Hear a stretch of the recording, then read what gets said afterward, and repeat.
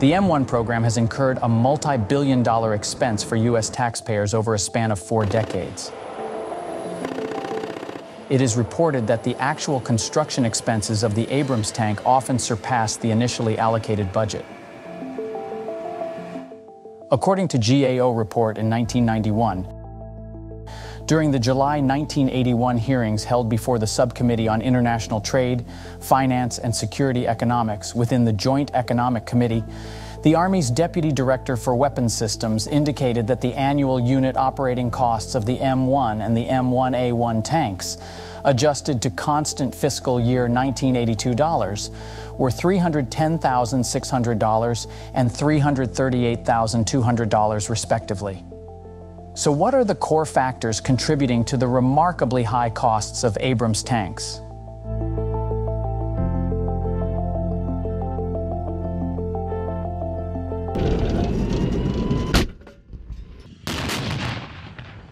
Number 1, the M1 Abrams incorporates cutting-edge technology. Over the years since the initial deployment of the Abrams tank, there have been significant advancements in various technologies, specifically in engine technology. The Honeywell AGT 1500 gas turbine engine, originally designed for aircraft, is currently used to propel the M1 Abrams. Boasting an impressive 1,500 horsepower with a top speed of around 45 miles per hour, it stands as one of the most formidable main battle tank engines ever manufactured. Without a doubt, the use of what is essentially a jet engine in any main battle tank is undeniably impressive on several fronts. However, these developments have led to the excessive cost. In 2007, the Army initiated the Total Integrated Engine Revitalization Program for the AGT 1500 engine, focusing on enhancing reliability and durability rather than fuel efficiency. The Abrams jet engine consumes a substantial amount of fuel, requiring hundreds of gallons to operate. This is because the turbine engine must remain operational to provide power for the turret, lights, crew compartment heater, and various other electrical equipment. It is also important to note that the weight of the Abrams tank and its nuclear, biological, and chemical system have placed greater demands on the engine. It burns through fuel at a minimum rate of 2 gallons per mile, whether the tank is in motion or idling. This therefore sparks concerns that these rigorous fuel requirements could present significant logistical hurdles for the Army, along with high demand cost. Number 2, the Abrams tanks require complex maintenance. Besides the fact that any main battle tank employing a jet engine costs extremely high due to the fuel consumption, it also introduces some additional challenges for the dedicated crew responsible for their maintenance, let alone the overall tank extensive repairs.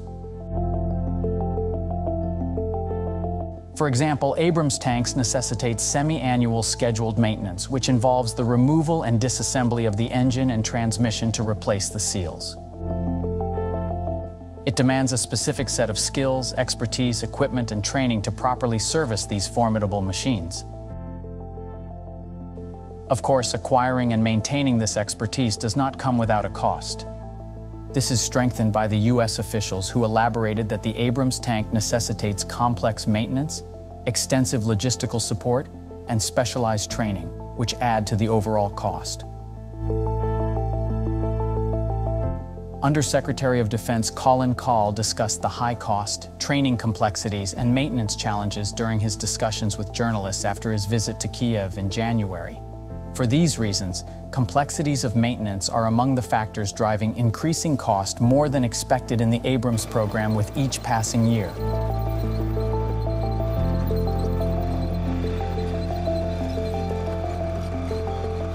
Number 3, massive production of the Abrams tanks.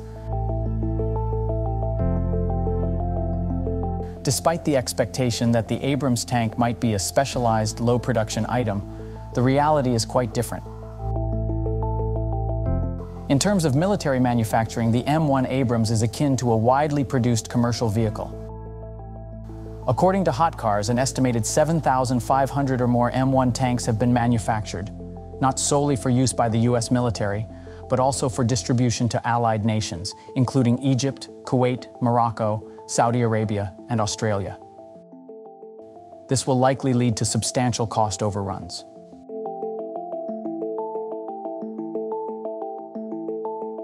The 2021 Congressional Budget Office reported that the projected total acquisition costs for the Army's ground combat vehicles are expected to average approximately $5 billion per year until 2050. This amount comprises $4.5 billion allocated for procurement and an additional $0.5 billion for research, development, test, and evaluation.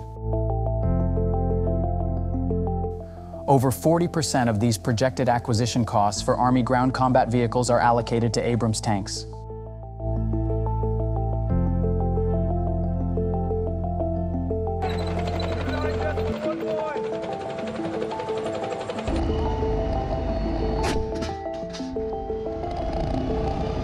Number 4. The Abrams tanks come with extensive upgrades. The M1 Abrams has spawned numerous variants and upgraded models. This is because the Army has engaged in multiple remanufacturing and upgrading cycles of Abrams tanks since it initiated procurement in the late 1970s. For instance, 240 older M1A1 SA Abrams tanks have currently been incorporated into the newest Abrams tank production line. After undergoing enhancements that include increased electrical power, integrated protection against improvised explosive devices, a new auxiliary power unit, embedded training systems, and an ammunition data link, they emerge as M1A2 SEPV3 Abrams tanks. It is safe to assume that these advancements come at a considerable cost.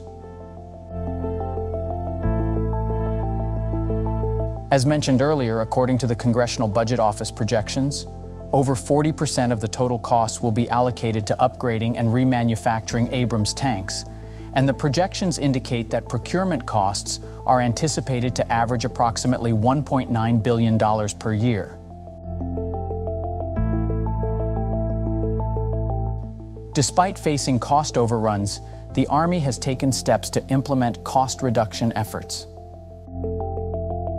According to Army data from its 1988 cost estimate for the Abrams, tank track expenses, T156 track, accounted for 47% of the M1 tank's annual per-mile repair parts cost and 52% of the M1A1 tank's cost.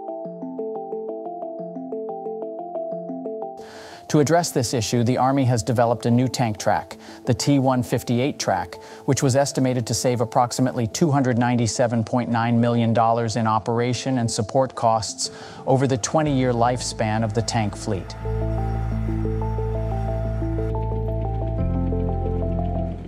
However, it is important to note that the Army did not consider the potential consequences of the increased weight of the new track in its savings estimate. This increase could lead to higher fuel consumption and increased wear on road wheels and suspension components, potentially causing higher operation and support costs, and thus reducing the expected savings.